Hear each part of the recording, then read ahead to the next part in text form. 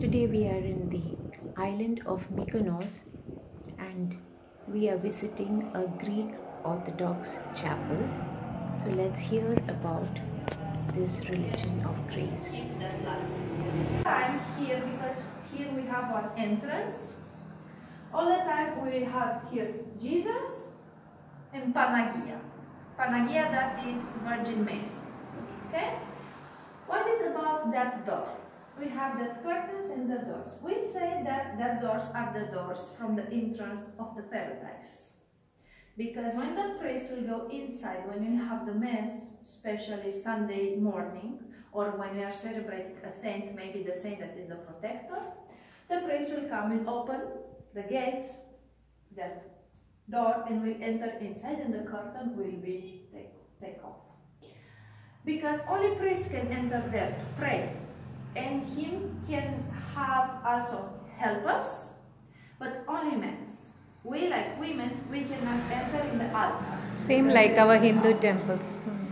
Maybe it's the same reason, because they say that we, like women, like we have our period, we are not pure.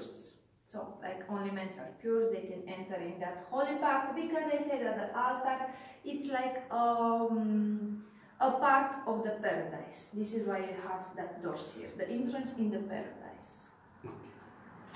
So, here will be all the time Jesus with the Bible, like he is teaching us what way we have to take. Why Orthodox is? Because ortho in Greek means right, the right way, the good way, the right way. And here we will have Panagia. Panagia, if I translate this word from Greek, means the saint that is above all saints, the most pure. She is one universal mother for us, and we really love her. And all the time in that part of the iconostasis, you will find her carrying the baby Jesus. Like, she is one universal mother, we can say, like, for her, we are all childs, and she will take care about us. Here we dragon that could destroy the world. We really love and celebrate him.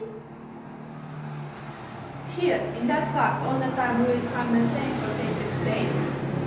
The same. And for example, here we have also Saint Nicholas, that is the protector of the child. We celebrate Saint Nicholas in 6th of December.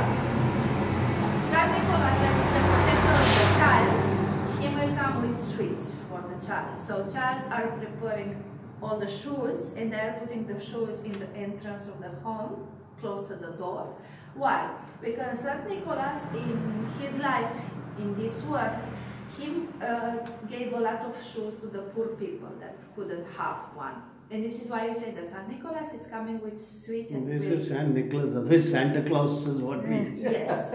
But we have also Santa Claus. Oh, that's different. That is not part Santa of the Claus will come with big gifts, but Saint Nicholas will come with sweets and fruits. Yeah. But if you have been a very bad children, without to listen to your parents, without to have good results in your school activity, you will receive a piece of wood.